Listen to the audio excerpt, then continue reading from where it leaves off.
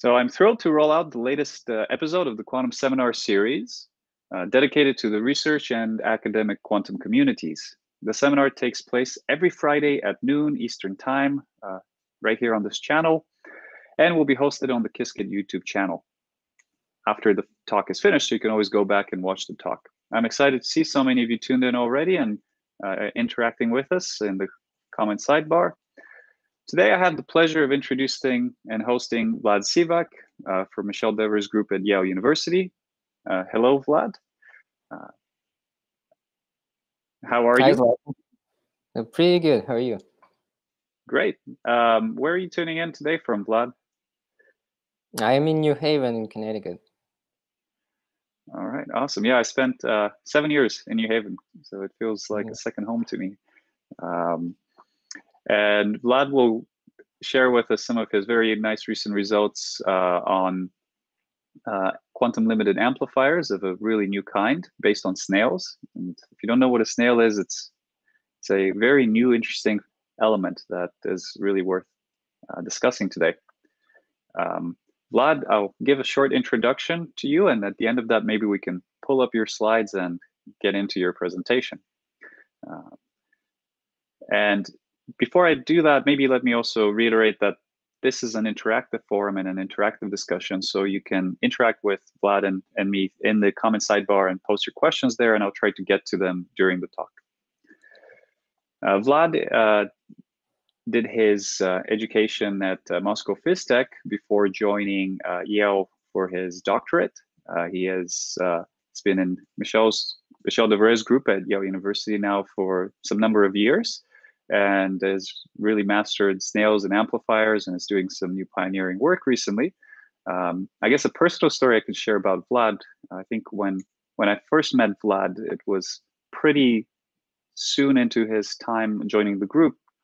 And I remember being very shocked and impressed at the same time, because we started talking about amplifiers and quantum circuits, and pretty soon he pulled up this note he was writing for himself, and it was already 30 pages long, and maybe this was only 2 weeks into the whole thing.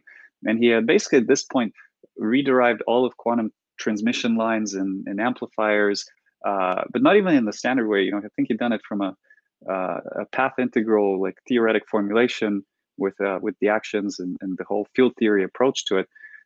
So I don't know if you remember that, Vlad, but that was perhaps the spur of the moment that led to even the work today and to us meeting on the seminar. And we'll see what these amplifiers have to do with all of that. So with that, I think maybe maybe I'll let Vlad pull up his slides, and it's about time we get started.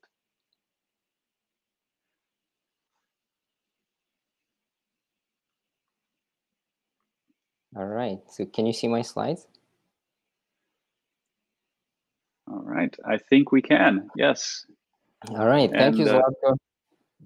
Yeah, please lead us through. And folks, if you have questions throughout the talk, feel free to post them. Yeah. Okay. Hello, everyone.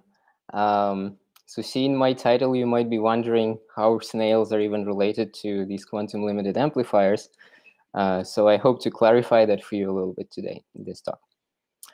So this work that I'm going to describe was done in collaboration with a lot of people, mostly from Yale, but also from NIST.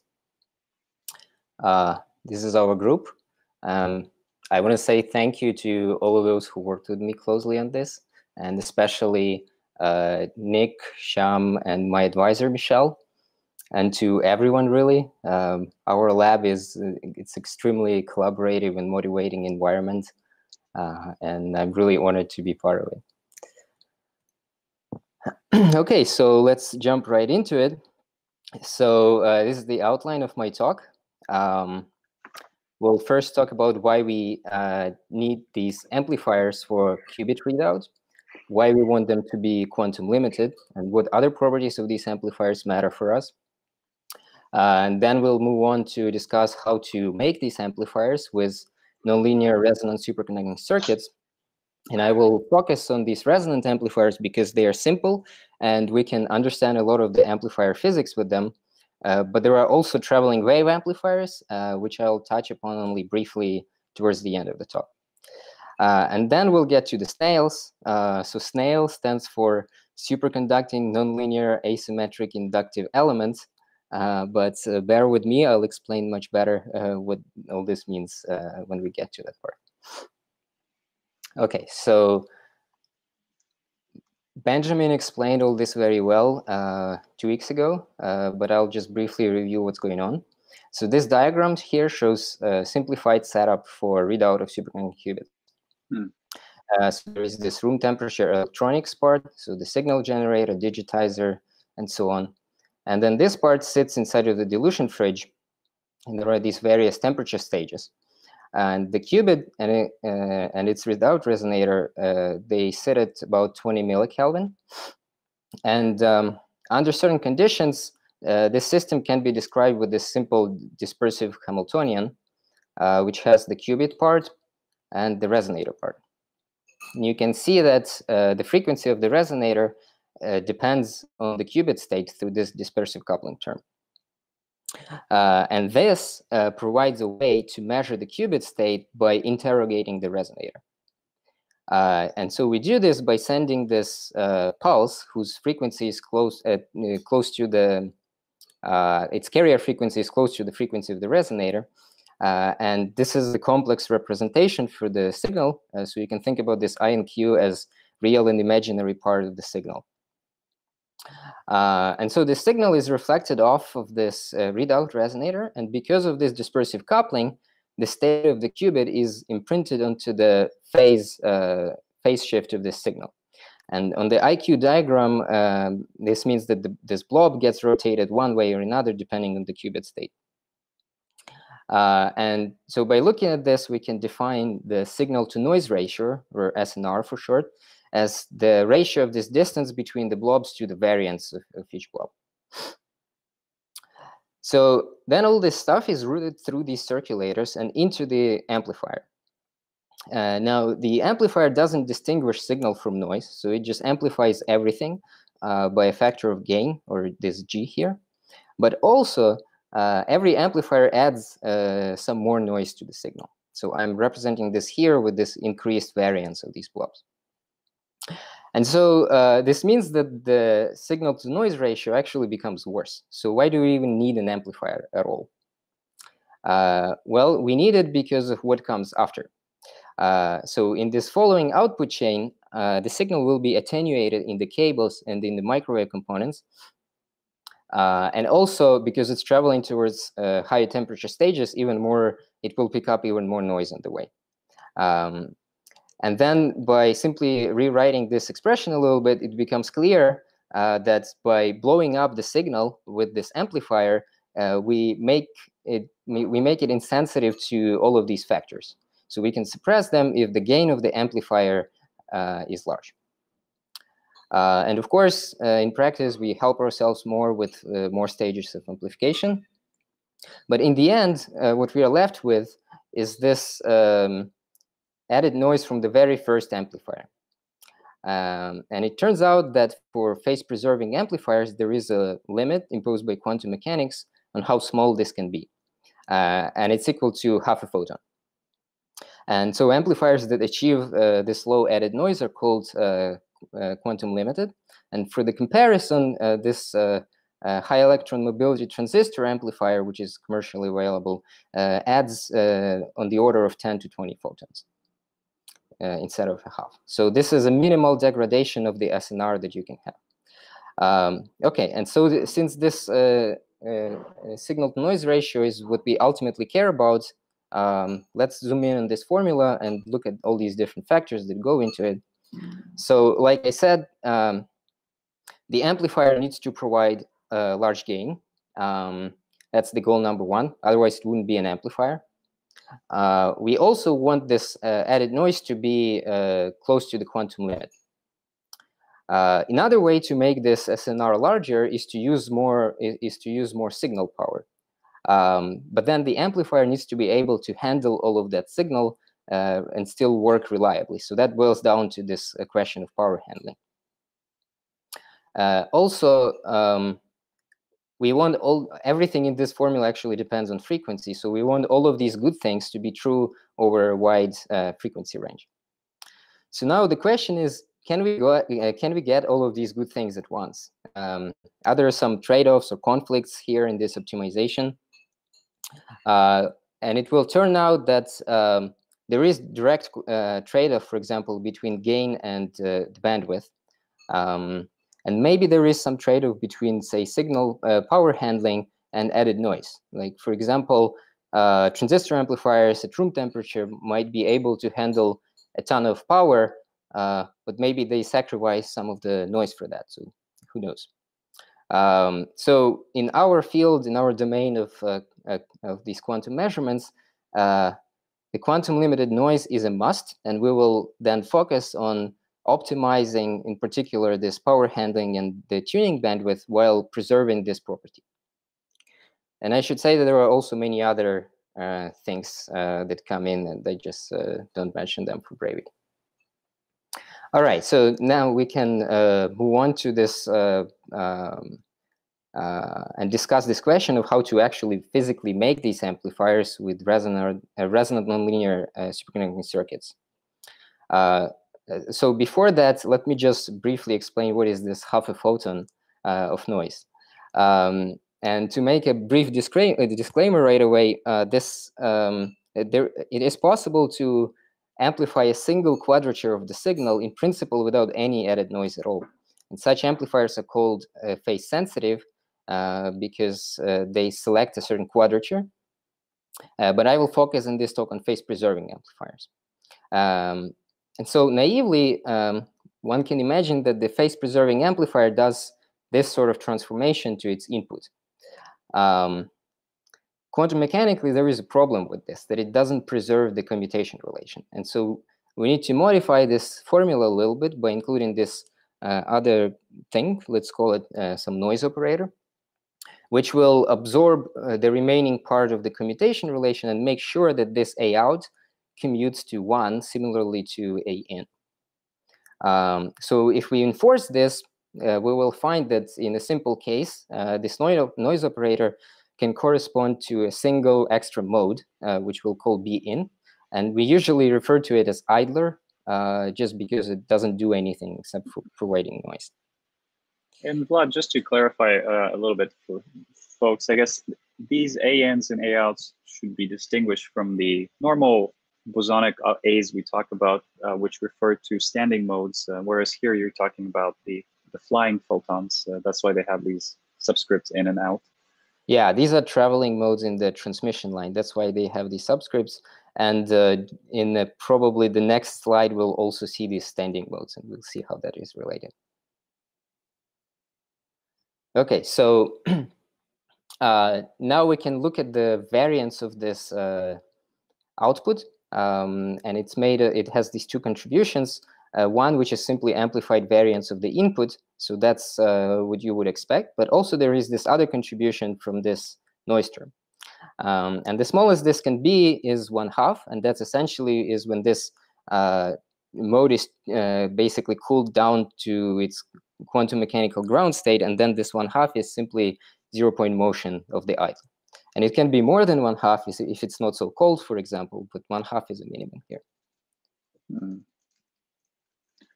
And this equation is, remind me, is this valid for any state, or it's operator level, or is it valid for only classical Gaussian states? Yeah, this is true for any state. Right, it follows from the commutations. Yeah, this is the symmetrized variance, if you like. Mm. So it involves both quadratures. So even if one of them is squeezed, because it's symmetrized, you will pick up more noise from the other. Mm. Okay, so how can we actually make such amplifiers in practice? So we might take two oscillators at different frequencies. So these are now standing modes, and I will actually I'm representing here these oscillators with the density of states, but I will also use this axis for spectral density and for gain profile, but that will be clear from the context. So there are two key ingredients to making this amplifier: nonlinearity and pumping. So I will be focusing on the three-way mixing amplifiers, meaning that this nonlinear coupling between the oscillators is of the third order. And there are also 4 remixing amplifiers. So this mode C can be some different mode that I'm just not showing here, but to which we will apply the pump. And the pump, it's a strong microwave tone. So you can think about this as similar to DC bias in transistor amplifiers. Its role is essentially to be the energy source for this amplification. And this pump will create a large intra-resonator field. And so we can replace the C operator with its average value, basically treat it classically. And then this mean field approximate Hamiltonian becomes bilinear, and we can compute the linear response to the weak incoming signal into this mode A. So if the bias point is chosen correctly, then the magnitude of this response coefficient can be larger than 1, which means that we'll be able to amplify these small signals. But again, if we are sending the signal at some frequency omega, it will be amplified in reflection, but it will be also mixed with this other contribution, which is the idler that we discussed previously. And so importantly, you can see that this response here is exactly that of the quantum limited amplifier that we derived in that slide about half a photon of noise. So note that here in this construction, the idler comes from a different frequency and also different spatial mode, but it doesn't have to be different spatial mode. And these amplifiers that use 2 separate spatial modes for signal in idler are called non-degenerate. But we can also make a phase-preserving amplifier as a degenerate amplifier, which will have 1 mode like here. And in fact, this is how we made the SNAIL amplifier. It can be classified as a phase-preserving 3-way mixing degenerate amplifier. So it also has this third-order nonlinearity. And we pump it off resonance near twice the resonance frequency, and that produces a very similar response to this case. And the difference is that this idler comes now from the same spatial mode, although it's still a different frequency. So it's still a different traveling mode in the transmission line. Now, both of these types of amplifiers, they have a problem that this gain can be obtained only when the signal is close to the resonance frequency of the amplifier mode. And that basically limits the bandwidth of these amplifiers to the line width of the resonator. And in fact, in reality, it's even worse than that. And there exists this trade-off between bandwidth and gain. And so just to give you some flavor for these numbers, for 20 dB gain, which is in linear units, it's a factor of 100. Depending on the implementation, this bandwidth varies from something very small to about 50 megahertz-ish. Let's now go yet to a lower level of abstraction and look at how we can realize these Hamiltonians with circuits. So here on the left is the non-degenerate amplifier. So it has 2 modes realized using these transmission line resonators that cross in the middle, where we have this mixing element, which is based on Josephson junctions, and it's called Josephson ring modulator, or GRM. And the whole thing is also known as a Josephson parametric converter. And here on the right is a much simpler circuit with a single mode, which is made nonlinear through this other mixing element, which is actually the SNAIL, but we'll get back to this a little later. And so, like I mentioned before, the problem with these amplifiers is that they can give gain only near the resonance. And there is a way to circumvent this by making a tunable amplifier.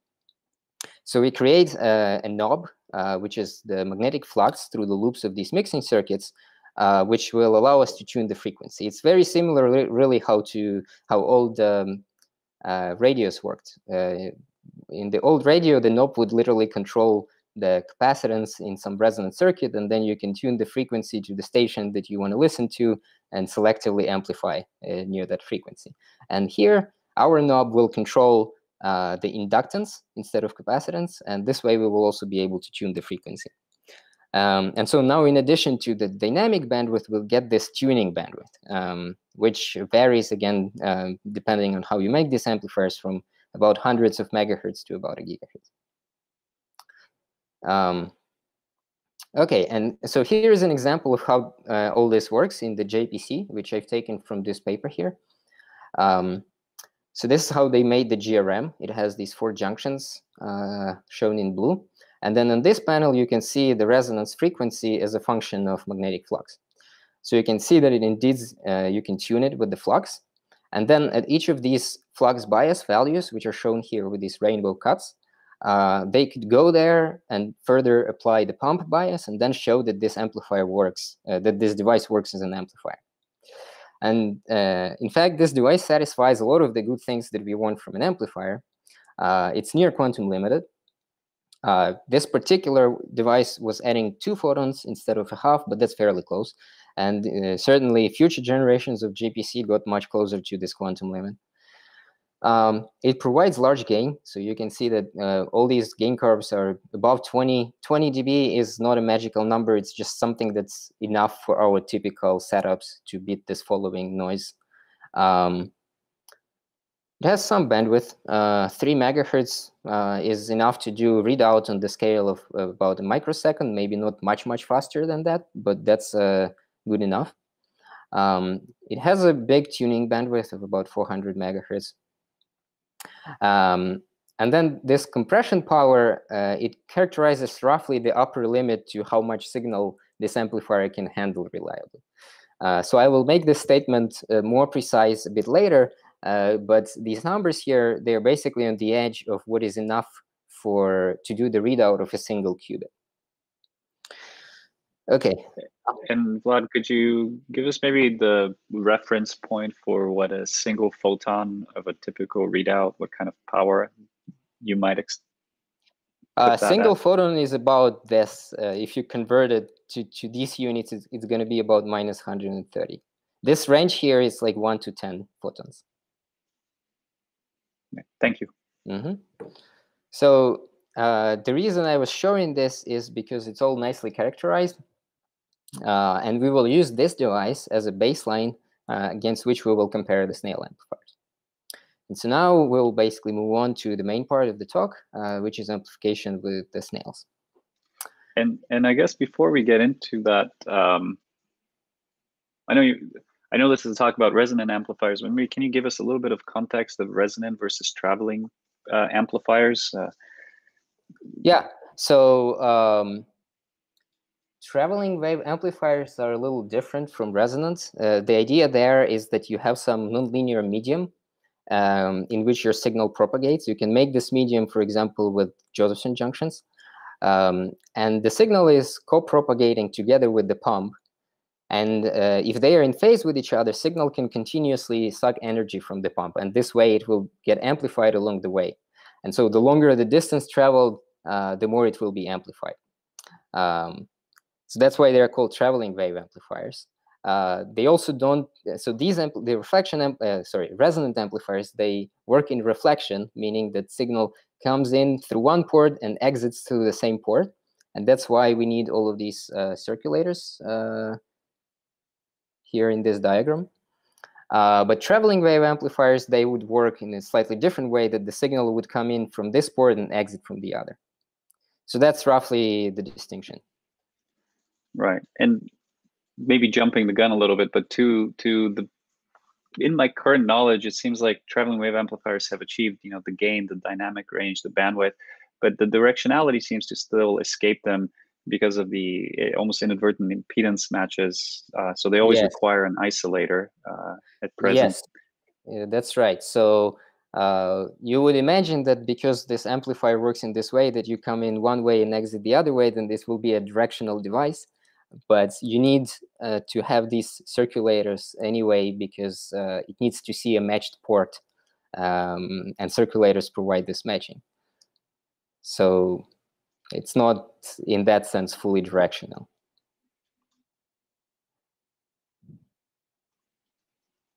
Right. Okay. Yeah. I'll in the very end of my talk, I'll compare SNAIL amplifiers a little bit to this traveling wave amplifier. Okay, thank you. We'll wait for that. Mm-hmm. Yeah. All right. So This story begins in mid-60s with squids and slugs, and we contributed to it more recently. So SNAIL is, this is the circuit shown here. It's very simple, but it turns out it has some cool properties that DC squid, for example, doesn't have. So there is one small junction here in one arm, and then 3 large junctions in the other arm. It doesn't have to be 3, it just has to be more than 1. And this circuit is similar to, for example, a flux qubit, which had 2 junctions here, but it operates in a different parameter regime. Yeah. It's also similar to RF squids, in which this array is replaced with, the array is replaced with a linear inductor. And do you mean more than 2 in that left arm? Because if it's just 1, then it's just a squid, and it looks like yes, it should be more than 1. It can be 2, or it can more be 3. than 1. Yes, thank you. Yeah, more than 1. Right. So we have this shortcut notation for it, and so this phase phi is the phase across this element. So you can compute the potential energy of this element due to all these Josephson junctions and the flux bias, and you'll find that it has this interesting property that it's actually asymmetric around the minimum. And this is something that squid doesn't have. For example, if that's the case where you have one junction in this case, in this arm, you would have just a cosine, so it will be symmetric around the minimum. And we realized that this asymmetry is a very valuable resource because if you expand yourself around that minimum, you will get all of these odd terms, which allow you to do 3-way mixing. So if you've never seen the SNAIL in your life, this is the SNAIL. The Josephson junctions are located here. And then to make an amplifier out of this, we embed an array of these SNAILs. So in this case, it's an array of 20 SNAILs in the middle of this microstrip transmission line resonator. So it's made of aluminum deposited on the silicon substrate, and on the other side of the substrate there is a silver backplane which acts as a ground for this microstrip. And then this resonator is coupled on one side to this input transmission line through the finger capacitor. And this coupling rate, kappa, is going to be an important player, so I just want to give it a name right away. And then also on the other side, this resonator is coupled to the pump transmission line through this weak gap capacitor. And Vlad, this is very nice. Can you say, does the ground plane have to be on the backside, or could you have the ground? Could you make this in a sort of CPW geometry? Sure. Yeah. Yes, you could make it in CPW, in which case the ground would be here. Is there a detriment to doing that, which is why you chose to do it the way that you're doing it here in microstrip? Yeah, so it's there are definitely good things about that. It allows you to achieve much more compact geometry that way because the ground plane is much closer. There might be some problems with bringing the flux into this amplifier that way.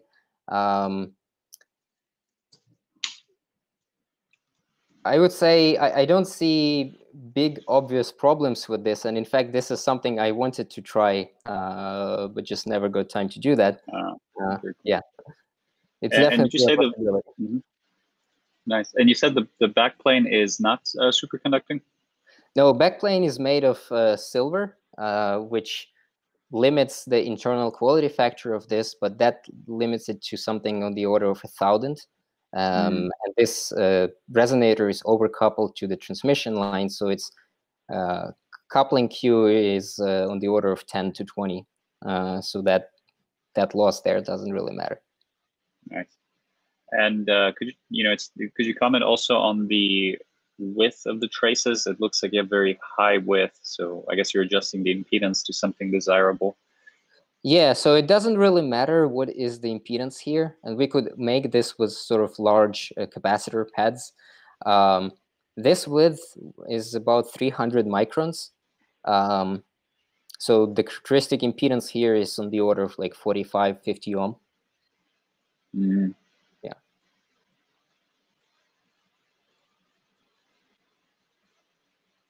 Good, thank you.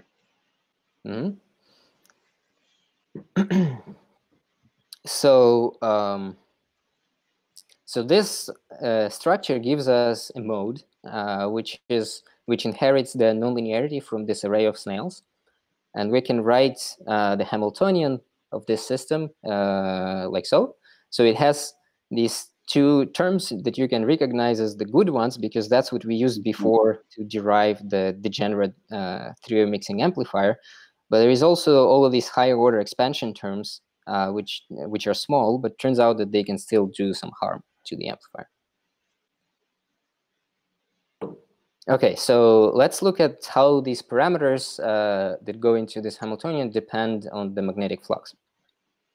So first of all, the resonator frequency, which is shown in red, tunes in a range of about 1 gigahertz, which will translate later into the tuning bandwidth of this amplifier.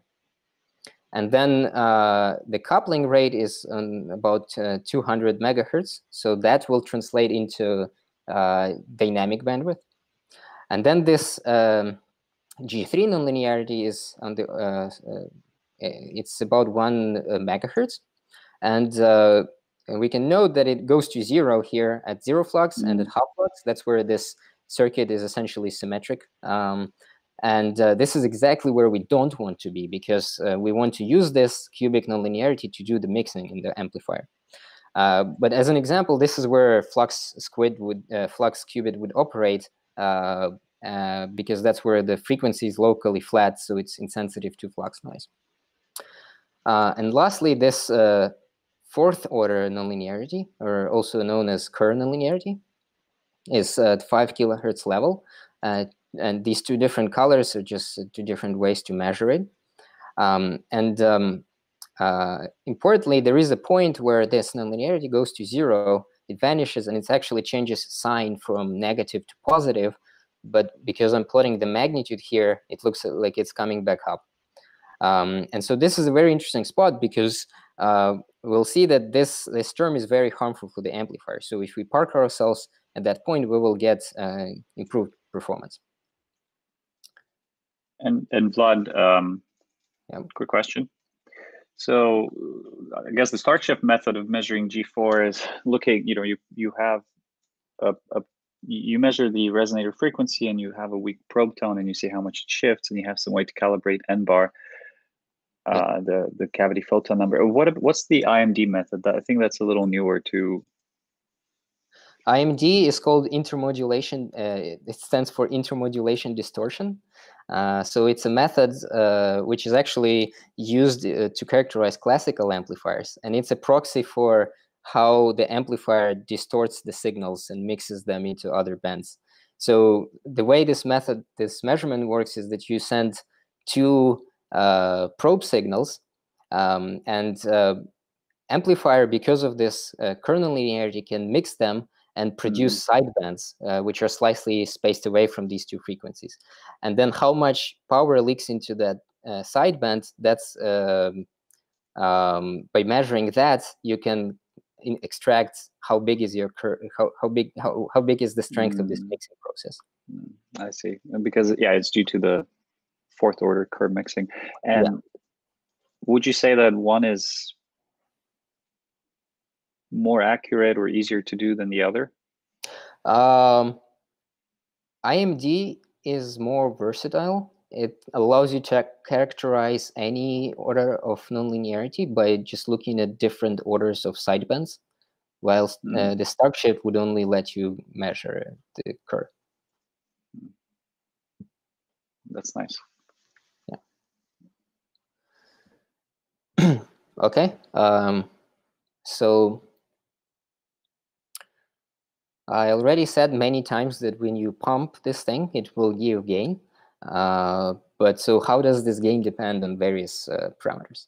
So here is the formula for gain. It has this familiar coupling kappa, and also these other two parameters, which are related to the pump. So delta is a pump detuning. Remember that we pump at twice the resonance frequency, so this is going to be small. And this G is some sort of scaled pump strength. You see that it's proportional to the cubic term. and also to this steady state amplitude, which is created inside of the resonator by the pump. And so there is a divergence here when this pump amplitude balances this signal leak rate and the detuning. And then by operating this device somewhere close to this, what's called parametric instability threshold, where denominator is close to 0, that's where we will have large gain. And I haven't included the frequency dependence in this, but you can include this and find that this gain has approximately Lorentzian shape in frequency. And then this expression is for the top point here. And these results are very well known and agree well with the experiments, also for the JPC and other JPAs, for example, for remixing JPAs. It's very similar. Maybe the exact expression for delta and G differs slightly. So that's a nice formula, but it's a linear response. So it doesn't depend on the signal power in any way. And so it can't be true for arbitrary strong signals, at the very least because of some like simple energy conservation argument, that if your signal is already very strong, there might be not enough power in the pump to amplify it even further. And that's also something known as pump depletion. And so, indeed, there is this phenomenon of gain compression, which basically manifests itself in the reduction of the gain when the input signal becomes too strong. And to quantify this, we can introduce this P1 dB or 1 dB compression point as the input power at which this gain drops by 1 dB compared to the asymptotic value. So typically, this compression power is somewhere in this range. And for some best results you can find in the literature, it maybe reaches minus 110. And these traveling wave amplifiers that Zlatko brought up previously, they can do better than this and reach about minus 100. But until recently, it wasn't very clear what actually limits this power handling. And therefore, we didn't really know how to make it better. And there are several mechanisms that can lead to it. As one of them is this pump depletion that I mentioned previously. But turns out that in practice, the most important factor here is this quartic kernel linearity. So the way it works is that in the presence of the input signal, there will be this AC Stark shift of the resonance frequency, which is proportional to signal power and to this kernel linearity. And this will detune the amplifier from its operating condition, operating point. And I want to point out that you don't need to detune much because you sit at this point where the denominator is close to 0. So that's a very sensitive spot. So even though this G4 is very small, because the operating point is so sensitive, this ends up being the dominant mechanism. And so you can work out how this compression power scales with these different parameters in this case. And this formula informed us on how to change the design of the amplifier to make it better for power handling. And so we fabricated several of these SNAIL amplifiers that follow this optimization trend in which we decrease G4 and increase the coupling kappa. And so this plot on the left shows the compression power, so the higher the better. And the JPC here from the previous slide is shown as a baseline. So in these first two devices, the big change that we made was to engineer the SNAIL asymmetry, so the imbalance of the two arms of the SNAIL, in such a way as to suppress this G4 significantly. So you can see that the blue device was quite bad because it had this large kernel linearity. And in fact, it was undergoing this gain compression even for very weak signals that are at the level of quantum noise floor. And then, oh, actually, I should mention all of these data points, they correspond to different flux bias points. And that's why they're also all at different frequencies. And so, yeah, so you can see that this design choice boosted this power handling significantly and even already above this baseline. And next, we settled on the design of the SNAIL. And we made a few devices sweeping this coupling rate, kappa. So you can see that the G4 is now the same for all of them, but the coupling is progressively increased. And then according to this formula, we see this further improvement in compression power. And so this coupling kappa, it's essentially the resonator line width also. So by increasing this, we also increase the dynamic bandwidth, which is proportional to that. And as an example, if you remember for this JPC, the bandwidth was about 3 megahertz. And for this red SNAIL amplifier, it's 45 megahertz. So that's more than 1 order of magnitude improvement, which we essentially got for free while we were actually optimizing for power handling. Oh, that's nice. And I guess because your kappa is larger, you also have to pump harder. So in a sense, you're better off for pump depletion. Yes, that's true. In all these amplifiers, the further up you move this way, the more pump you will need. Yeah. Okay, so and then finally there is this beautiful improvement that one can get at the curve-free point, which exists in these amplifiers thanks to the SNAIL. And so it wasn't so straightforward to find this sweet spot because of certain dressing or renormalization effects of this kernel linearity by the pump. So that's why you don't observe it in these earlier devices.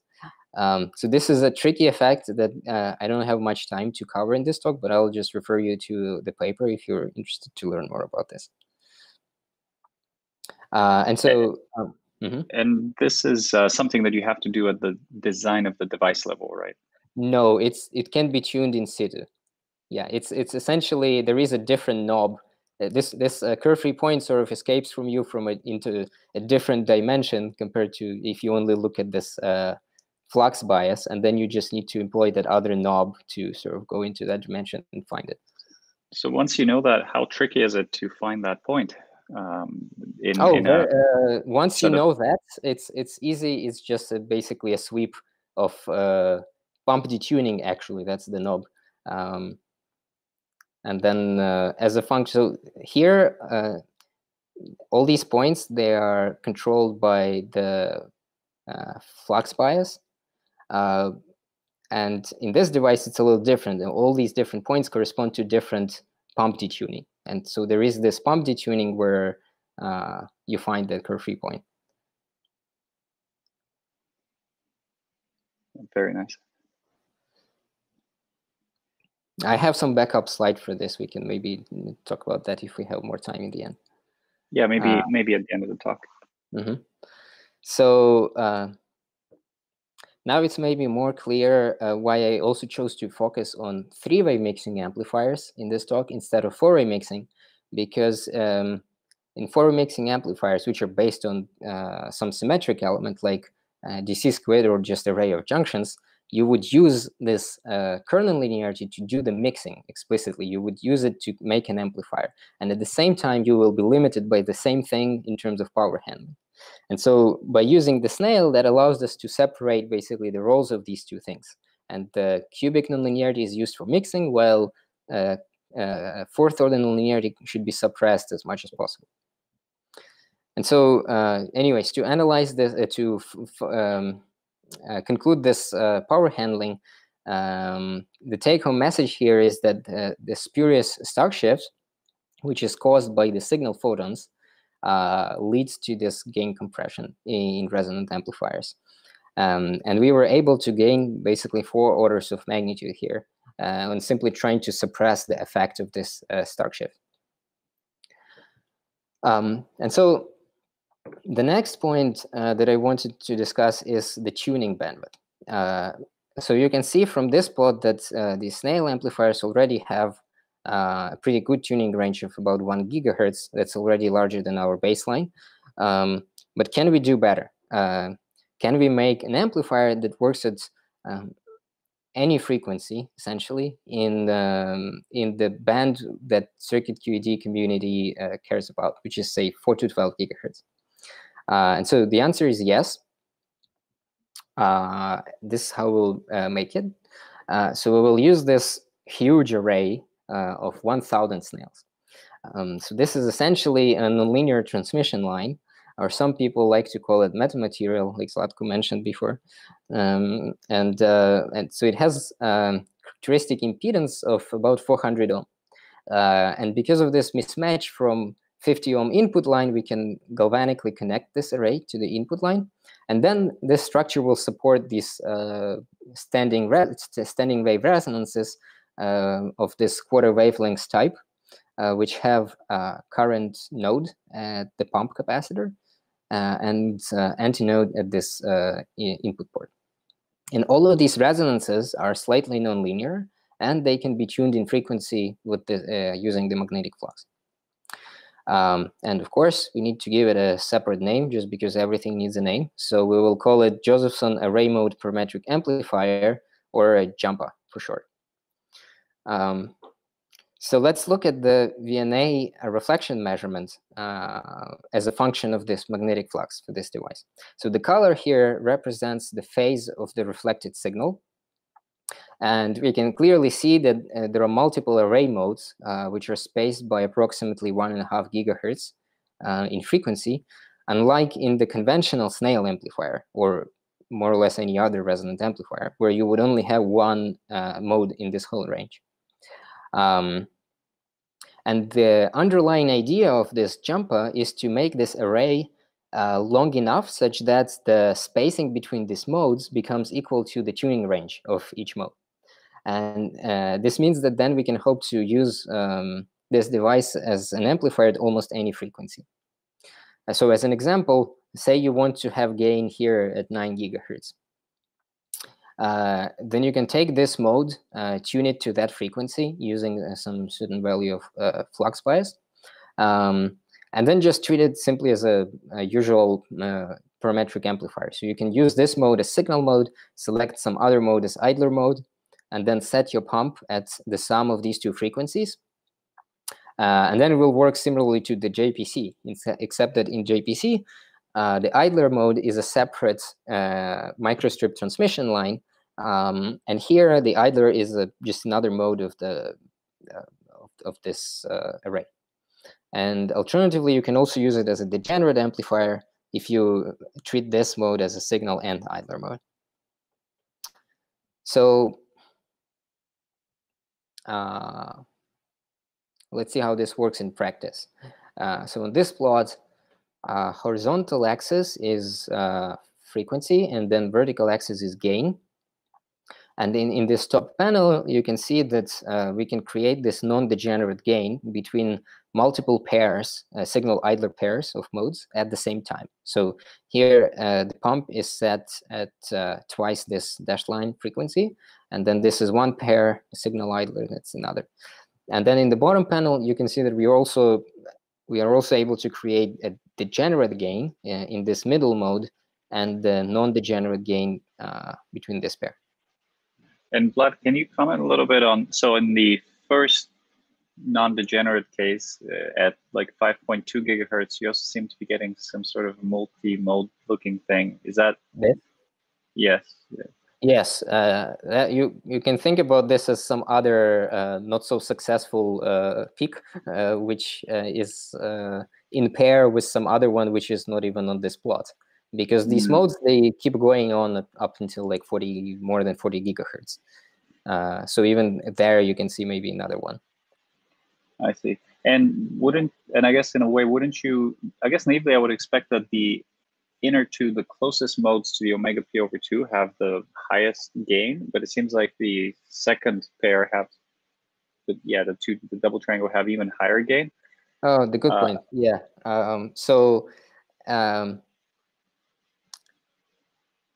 Let me maybe go back to this slide. So this is the gain as a function of pump power, essentially. And this divergence happens at the point where this G balances coupling, more or less, and some other terms which are related to detuning. But then what you really want to arrange is that this coupling of all of these array modes is the same. And in that case, all of them will reach the same value of gain at the same value of the pump. And it happened to be so, in fact, for this array that the coupling of all of these low-lying resonances is the same. Mm. So they all have the same line width. And the height of the peaks, it seems like it's a little taller on the outer peaks. Yes, so that's basically if there is some small mismatch in the couplings of these different resonances, then some of them will be taller, some of them will be lower. In this one, I think, in this one, the middle one is also lower, but definitely I've seen examples where this is not taller, and when you have some sort of decaying envelope like this.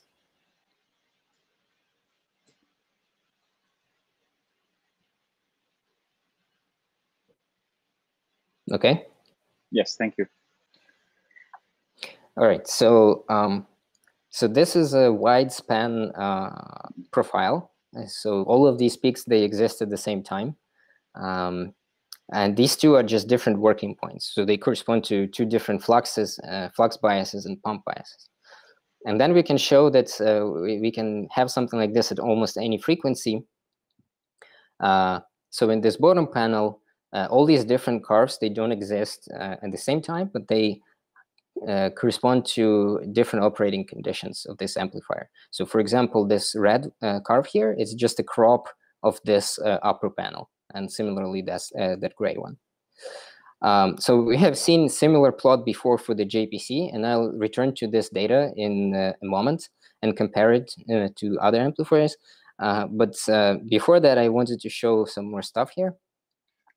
Oh, and we have a question I missed from the folks in the audience here. Will the relative amplitudes change with small changes in pump frequency? I guess that maybe the picture shows that. Yeah. Relative heights, you mean? I think relative amplitudes means relative heights.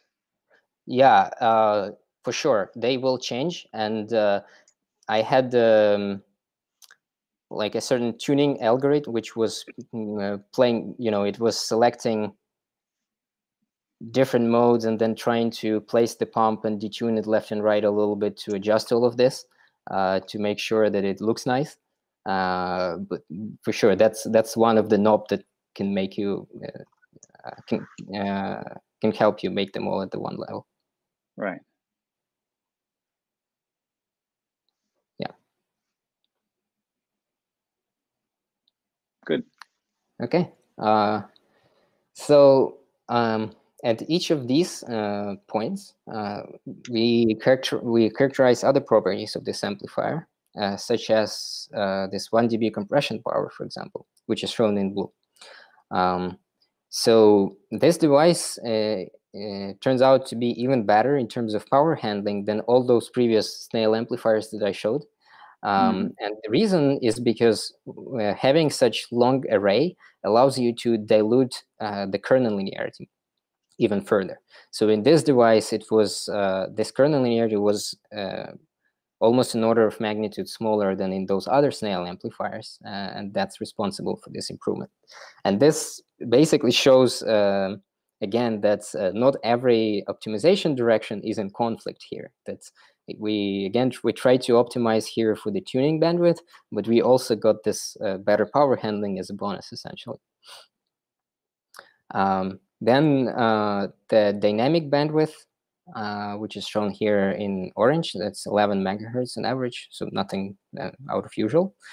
And then we have calibrated the absolute power at the plane of the device using short noise tunnel junction, which was provided to us by NIST. And this calibration allowed us to characterize the noise temperature of the amplifier, which is shown here in green. And so on this plot, the dashed line represents the location of the standard quantum limit of half a photon. So it has a slope of 1/2. And you can see that jumper closely approaches this quantum limit, which means that, which ultimately shows that we haven't sacrificed in this whole optimization this most important metric for us, while at the same time made the amplifier much more versatile in other aspects.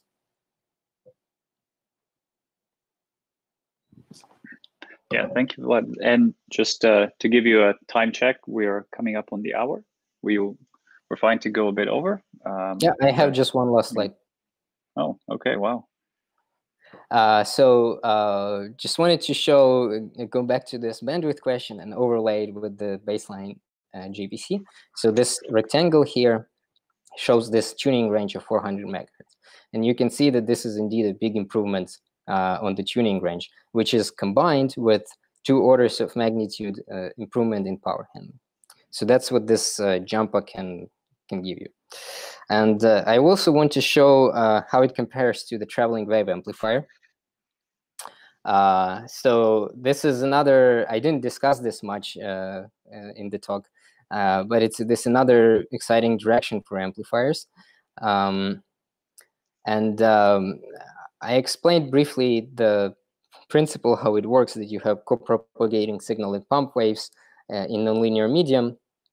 And so it has its own pros and cons. So one of the big pros is this huge dynamic bandwidth that it gives you at the same time. So now here, all of these peaks of jumper, they correspond to different operating points, but this traveling wave amplifier gives you all of this at the same time. So actually, I should really compare it to this plot. And that's something that would make you super happy in a conventional amplifier, but it's not so clear if this is something you really want for the qubit readout. The reason is there is a lot of wasteful amplification of quantum noise here in this whole bandwidth. And then if this amplifier is not perfectly matched, this amplified quantum noise can get reflected and travel back to the qubit. And then it will look like your qubit is sitting in a hotter environment. So in that regard, maybe having a comb-looking gain profile like this can have some advantages. That's like a hypothesis here. Yeah, you mean if there's no isolation between them, it will sort of spew back noise at the qubit. Yes, and even if there is isolation, this is a lot of the noise power here in this huge bandwidth. And also, this argument doesn't go only for noise; it's also true for signal. But that you can also apply that to this amplifier, which works in reflection, so it will reflect all of the signal power. There are many of these interesting comparison points for reflection and traveling wave amplifiers, actually. Yeah, I guess in the paper you had this interesting statement that you can, because of the isolator, if you need the isolator, you can, in a sense, almost conceptually, I guess, think of the traveling amplifier now as a reflection amplifier, just one that has a broadband, like high dynamic range. Yeah, it's a reflection in amplifier in the sense that you can't really operate traveling wave amplifier without these isolators and circulators. And then if you look at the setup that you will have inside of the fridge, it will be equivalent to the setup that you need for reflection amplifier. So in some sense, TUPA doesn't really provide you directionality. Another thing is that for the traveling wave amplifier, you would need to inject the pump and combine it with the signal somehow. So you would need to insert some other microwave components in between your qubit and the amplifier, and that will introduce extra attenuation and make it look like this amplifier has worse noise properties. And also, it's actually not so clear how to make these amplifiers really close to quantum limit, because in addition to that directional couplers that you would need there, they are made, because you need to match these amplifiers to 50 ohm, they are made with these large parallel plate capacitors that happen to have lossy dielectrics. And then part of the signal is simply lost inside of this amplifier because of that.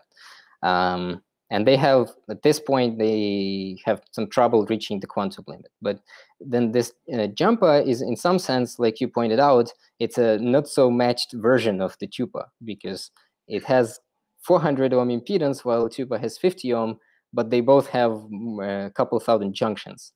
But in this case, we were able to show explicitly that there is no problem with reaching the quantum limit.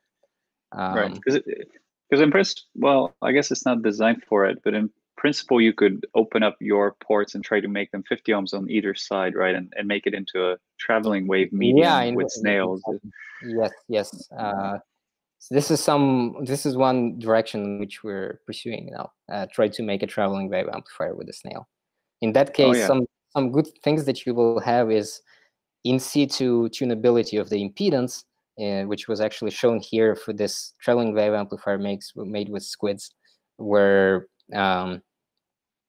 because you will be able to control the inductance with your flux, that will change the characteristic impedance. So you can, at certain flux biases, match this transmission line better to 50 ohm and minimize this ripple effect that is here in this gain profile.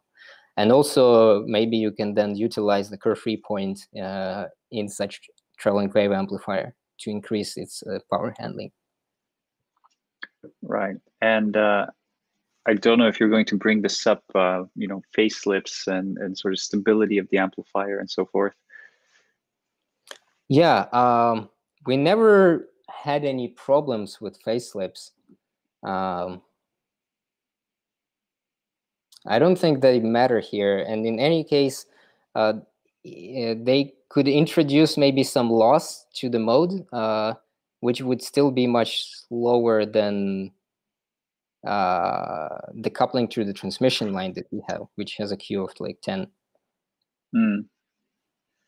And for frequency stability, they're okay?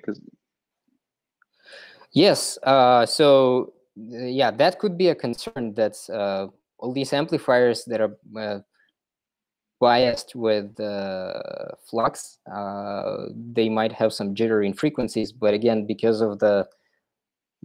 the line width is so wide, that jitter doesn't really matter much. And so we tested, for example, how if you tune this amplifier and leave it for several days with the same bias, how much your gain will fluctuate. And it's a really small number. It's like less than a dB fluctuation, which may be just due to some fridge vibrations or something. Right. But what about the phase of the vibration? Because that might mess up your discrimination thresholding for, say, qubit readout. Yeah, good point. Good point. Didn't look into that specifically, but I wouldn't expect that that gives something much more dangerous, because let me go to this slide. So ultimately, all problems for these amplifiers come from this formula where the point at which they operate is very sensitive. So anything that fluctuates and changes this denominator, which is close to 0, that will cause the changes in gain. And so that can happen if your detuning fluctuates because of this frequency jitter, for example, or some bad stability in the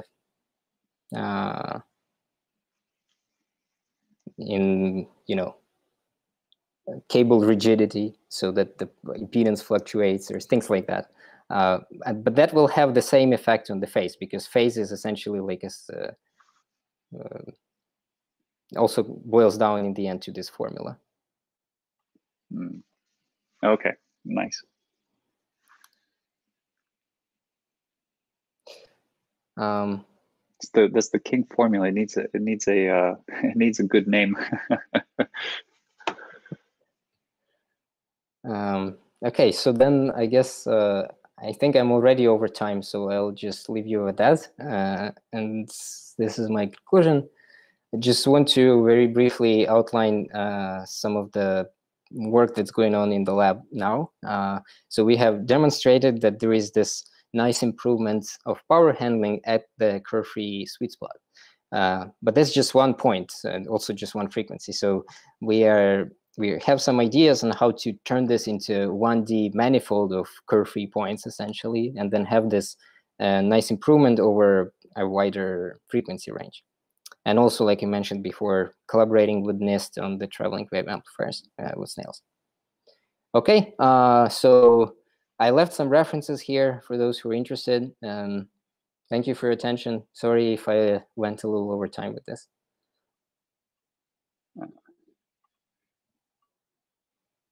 Thank you, Vlad. No, okay, I have a little video issue, but thank you, Vlad. There we go. There I am. Sorry about that. Thank you, Vlad. I can see already we have a lot of questions here. Oh, Josh Combs was on here. That's nice. Hello, Josh. Thank you also, Hani, and everyone else for tuning in and for asking questions and listening in during the talk. Vlad, I hope this was a good experience for you. Thank you for sharing the results. I'll also leave it to you if you want to say any final comments or take any final questions. Yeah, sure. I'm happy to have questions, but otherwise, I just want to thank everyone for listening, and thank you, IBM, for having me. Yes. No, this was good. I mean, quantum amplifiers are both essential for how well a quantum computer does perform at the end of the day. You know, there's this metric like the quantum volume. It also depends on how good the readout is, for instance. But it's, I think, more and more crucial for doing some very cool fundamental physics. You know, in my experience, you really need an excellent amplifier that can, you know, reliably, robustly perform if you want to also start to do more advanced things like feedback and intervention back into the system. And I think that's kind of where the horizon of a lot of what's going to come in the next, you know, 5 years is going to be, is not just running passive circuits, but also running active circuits with active feedback and resets and so forth. And for all of that, you need really good amplification. But amplifiers, as we saw from your talk, have so many different conflicting demands that usually you can't circumvent around them. But you know, it seems like you've been able to navigate that space and go through all the different hurdles. And you know, it seems really promising. So it's exciting. Thank you. Good. And yes, we do have one final question from BCW. I'm not sure who that is. Sorry about that. The question is, can we get these on Amazon Prime? Maybe in the future. Maybe in the future. I think for now you just have to look at Vlad's paper and email him. Make one yourself, yeah. Yeah, or make one yourself. And I think with that, I'd like to thank you, the audience, for tuning in. I'd like to thank you, Vlad, for coming to the seminar today and presenting your wonderful recent results. Say hello to everyone back at the old group. And thank you, everybody. We'll see you next Friday.